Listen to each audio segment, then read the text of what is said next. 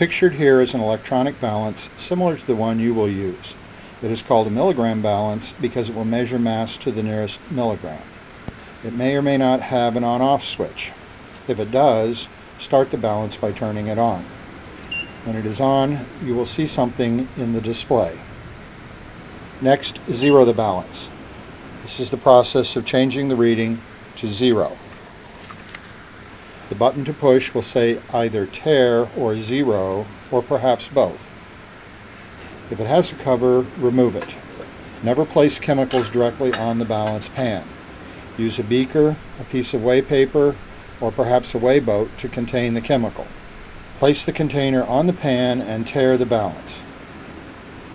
Taring is the act of resetting the balance to 0 in order to discount the mass of the container.